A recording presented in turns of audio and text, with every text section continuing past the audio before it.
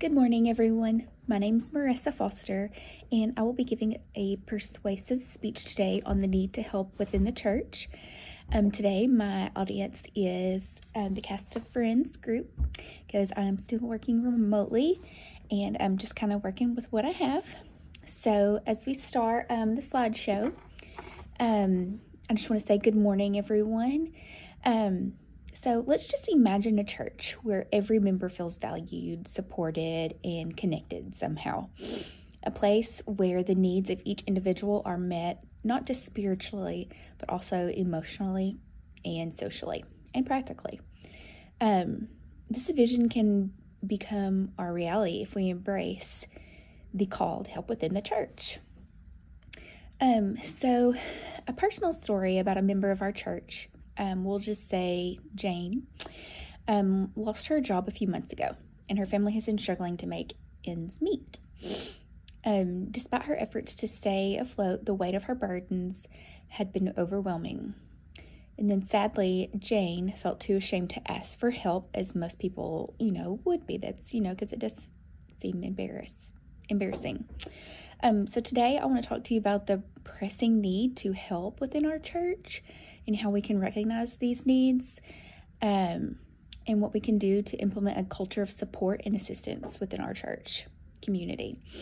By the end of this speech, I hope to inspire each and every one of you to take action and make a difference in our church community. So, these are our agenda items we're going to go over today. We're going to discuss the current situation. Then we're going to address the needs within our congregation of helping within the church. We're going to go over some evidence and proof of things that support this statement, as well as we're going to visualize and then take action. So first, the current situation that is being an issue right now is our church is blessed with a very diverse congregation, of course. But however, with diversity, a variety of needs need to be addressed. Things such as emotional struggles, health issues, financial hardships, and many, many more issues. So according to the study by Pew Research Center, nearly 60% of church goers have faced significant personal crisis in the last couple of years. And only a fraction of them have asked and received help from the church community. So let's just, for instance, say a single mother. We all know a single mother may struggle to provide for her children, the elderly who may feel isolated and lonely, or the young battling mental health issues. These are not just isolated cases, but are present within our very congregation, and they're a lot more common than you would, probably expect. When these needs go unmet, individuals may feel disconnected and unsupported and unmotivated to participate within the church. So that can result in a declination of attendance and motivation and participation. So our sense of community weakens, and the church's mission to beacon a hope of love is compromised. Okay. So as far as addressing the needs, I propose that we implement a comprehensive support system within our church. This could include helping establish a help committee, which I feel like they should be able to create and dedicate team responsible for identifying and addressing the needs of our members. This committee would be working very closely within the church and the church leadership and the congregation to ensure that no one falls through the cracks. Also, another really good way to address this issue would be to develop a resource network. We could partner with local organizations or charities, or provide resources such as clothing, food, job training, shelter, and mental health support. Another idea to help promote would be culture and openness. If we encourage members to share their struggles without fear of judgment, this could really, bring people a more sense of comfort.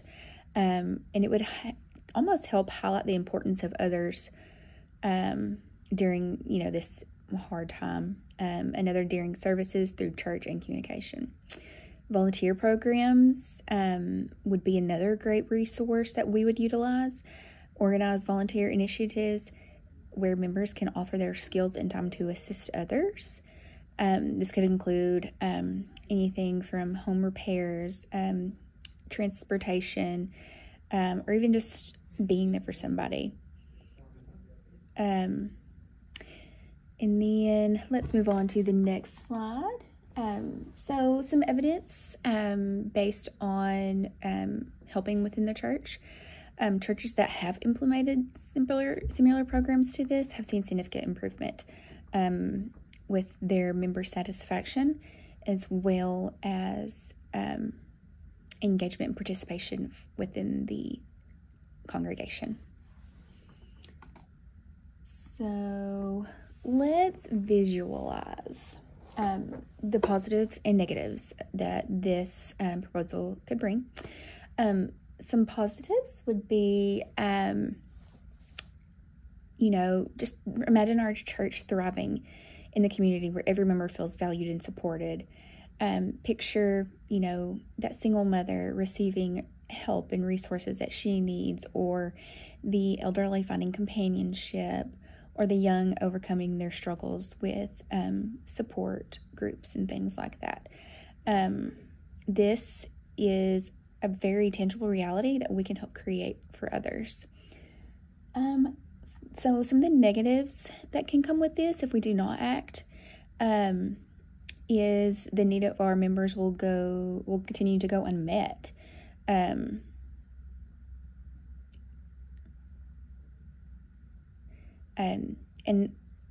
in that, when they do, come to church where they're supposed to be worshiping, they may still worship, but they're not getting the full effect out of it. And that can leave them feeling empty and alone. And that can, risk the essence of what it means to be a true Christian community. Okay, so lastly, some action. The way to get started is to quit talking and begin doing by Walt Disney. So for call to action, I urge each of you to join me in this mission to help within our church. Start by signing up. We're going to have different help committees for different sign-up sheets, volunteering your time, any personal skills, and being open to sharing and listening to others' needs. After today's service, there will be a sign-up sheet in the lobby. I encourage you to add your name and commit to making a difference. Additionally, we'll be hosting a meeting next Saturday to discuss the formation of the help committee and the steps that we need to take to get things going as quickly as possible. So let us be doers. Together we can create church where everyone feels loved, supported, and valued. Thank you.